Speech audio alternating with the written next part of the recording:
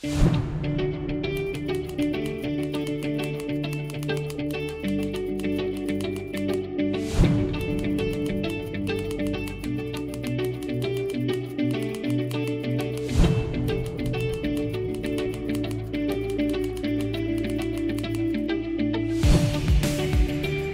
you know where you are? Sure, you're at school, in class, possibly sitting at your desk. Or maybe you're at home watching this on your laptop. But where are you exactly? What is your global position? It's easy to find out. A smartphone with the right app can show the latitude and longitude of your location. Latitude lines run east to west, parallel, either above or below the equator. And longitude lines run north and south, perpendicular to the equator. Longitude and latitude play an important role in our lives, as they pinpoint exact places on the Earth. Technological advances in early maritime navigation were crucial to determining accurate and precise latitude and longitude. Such a modern-day sextant. Sea navigators knew how to determine latitude. They could determine their latitude line by knowing the angle of a celestial body, such as the sun or the stars above the horizon. As they moved north or south away from the equator, this angle increased.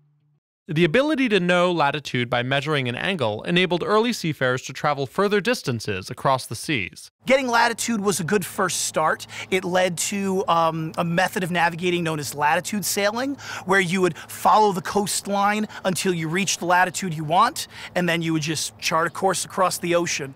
For navigators at sea, measuring these angles by finding the position of an object in the sky became the most important part of their job. Arabian navigators in the 10th century measured latitude with a simple device called a kamal. The kamal in its simplest form was a piece of wood. The navigator would sight the horizon at the bottom of the wood and Polaris at the top. When everything lined up, the ship was at the right latitude to turn toward the city of their arrival. For the next 7 centuries, a series of latitude measuring devices, each improving upon the previous, was developed. The instrument that I'm holding right here is an astrolabe. It's one of the earliest instruments that were used for angle measuring. The way this instrument works, you can see that it's circular in shape, and all around the circle are individual degree markings. There's a scale written out here. And then this object here is called the vane, this piece that moves, so that when the time comes to take an angle measurement, I'm going to suspend the astrolabe. You see I've got the ring kind of tucked in my finger here, and I'm holding it, dangling it, and I'm going to use it to line that vane up with the object that I want to measure. The C quadrant followed the astrolabe and offered a more efficient way of holding the instrument, providing for a more accurate reading. The cross staff was an improvement on both the astrolabe and the C quadrant, and was most famously used by the crew and officers aboard the Mayflower.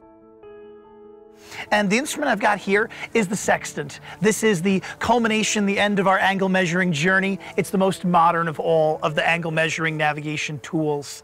For starters, one of the issues with the instruments we've seen thus far is they involve you looking directly at the sun, which is a very dangerous proposition, especially if you're going to do it every day over the course of months and years. It can cause damage to your eyes. So the improvement here in this sextant is that it is designed with sunshades. I'm able to lower a series of lenses into place so that when I look through this instrument, my eyes are protected. It's like I'm wearing sunglasses.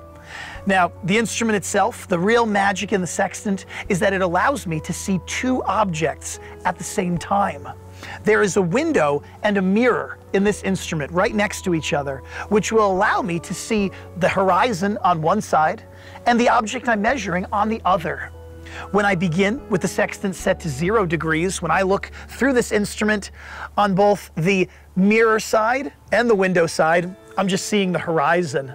But as I start to swing the arm of this sextant, the mirrored side is changing. There's actually a secondary mirror at the top of the instrument which changes as I swing the arm of the sextant. And that secondary mirror is going to line up the object that I want to measure right next to my image of the horizon. For centuries, latitude provided sailors with a workable method for crossing the oceans of the world, but it was only half of the navigational puzzle.